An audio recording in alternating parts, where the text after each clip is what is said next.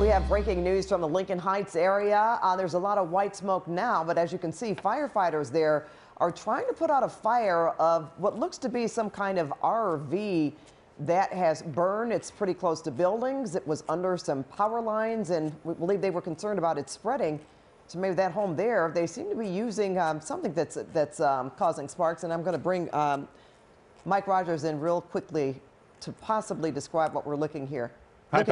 Hi, Pat. Yeah, this is North Avenue 21 at Pasadena Avenue, right there along the 5 freeway. This originally did come out as just a vehicle fire. They had one engine attached to it. You and I saw during the break the RV fully engulfed. And then it looks like there is concern that it's spread. There you can see them cutting that steel door open to get into the building to check for extension. They did upgrade this to a full structure fire response. The good news, though, Pat, most of the flames that we were seeing during the break have seemed to have subsided. That's for sure, and that is good news to report. So if we have any reason to go back to this, we will do that.